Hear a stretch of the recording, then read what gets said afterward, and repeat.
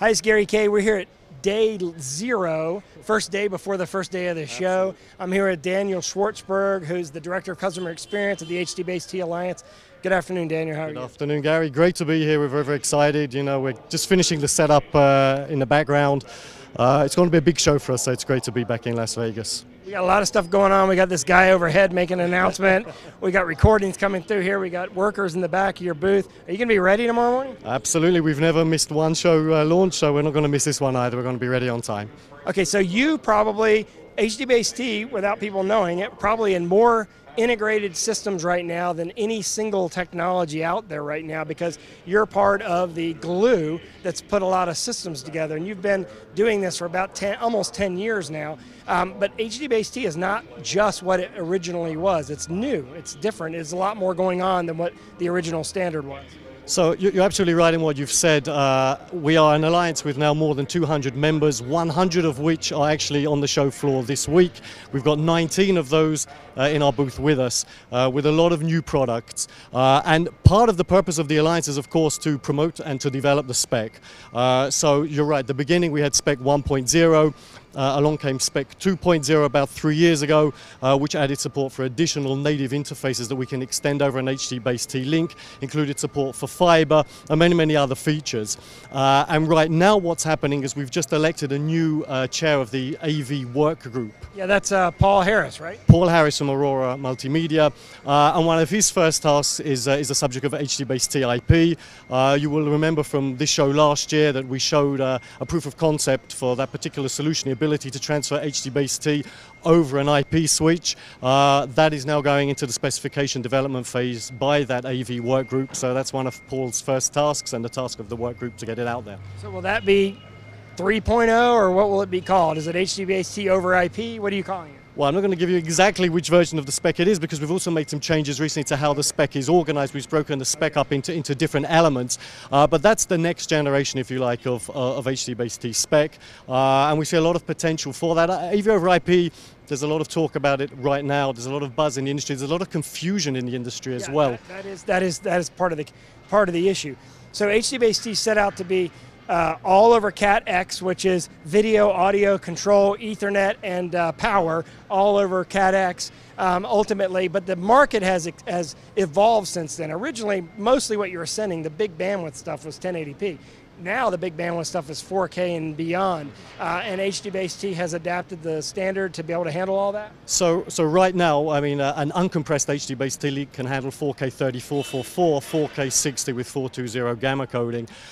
We have approved a solution using DSC compression from VESA, very low-level compression 3:1 that gets us to 4K 6444 as well as HDR 10-bit. Is that that's at 10-bit, okay. That's 10-bit HDR, right. Okay. And as we move forward, we're looking at 16 gig links, which will give us HDR10 and 4K 6444 without the need for any compression. And if we add to those 16 gig links a 3:1 DSC, then that then brings us to be able to handle the HDMI 2.0 formats up to 48 gigahertz. Yeah, and all of this is it's kind of a moving target, isn't it? Because as these standards get approved by VESA and by even DCI and SMPTE, all of a sudden you're having to revisit your standard and make sure it's upwardly future compatible and able to handle all the different standards. Because it used to be back in the day that a typical boardroom or conference room would just have video conferencing camera in it, a laptop connection, you were sending 1080 across a wire, but now you're putting in lots of different sources. Some are network, some are legacy, and some are 4K, and some could be one day even 8K.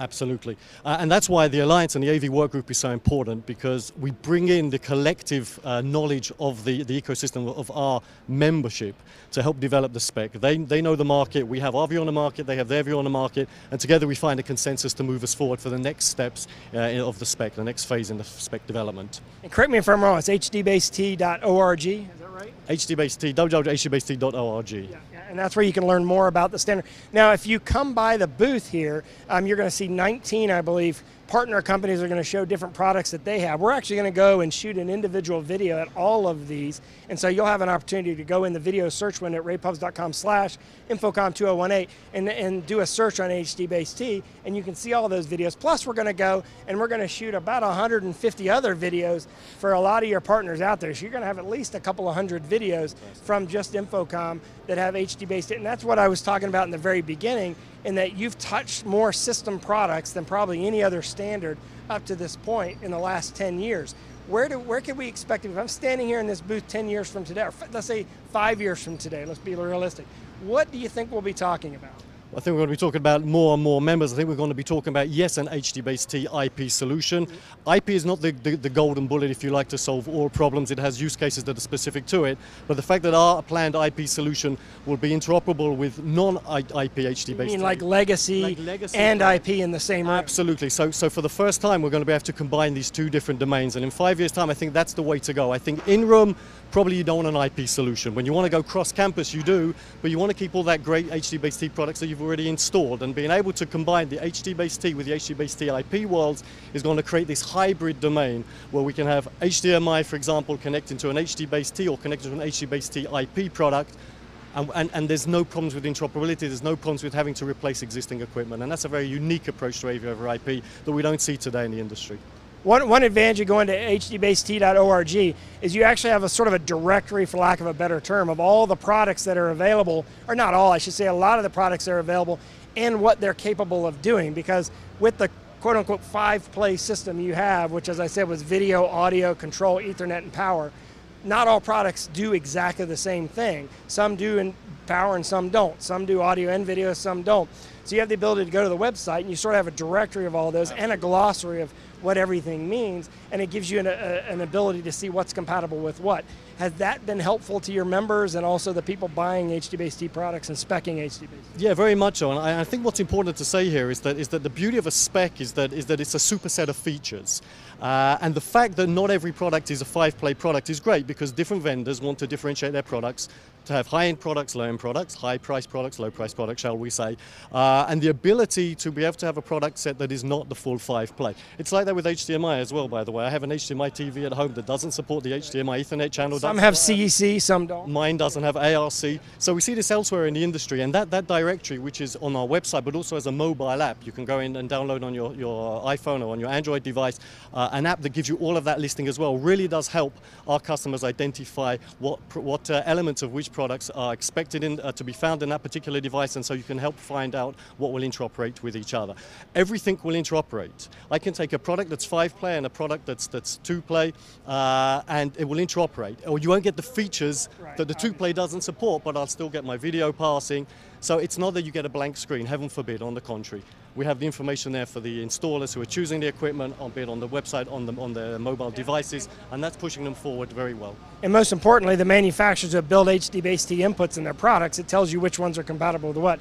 Daniel Shwartzberg, thanks for joining me. I appreciate it. Best of luck to you and your team at the show. Of course, as I said, you can go and see all the videos we shot here at InfoComm, or you can go to the HDBaseT.org site and you can see all their partners and all the partner products, or just search HDBaseT at ravepubs.com, click on the InfoComm link, and you can see it all.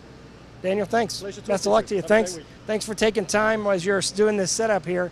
By the way, it's like 110 degrees right here, and if you walk like 20 feet that way, it's like 80 degrees. You realize that, right? Well, I hadn't realized that until now, and thanks for pointing it out. Now I'll go in the corner and cry. Black shirt here. At least I'm in the short sleeve. So it is hot here. We are in Vegas, 105 degrees. We're all getting ready to head to the opening reception. Thanks for watching.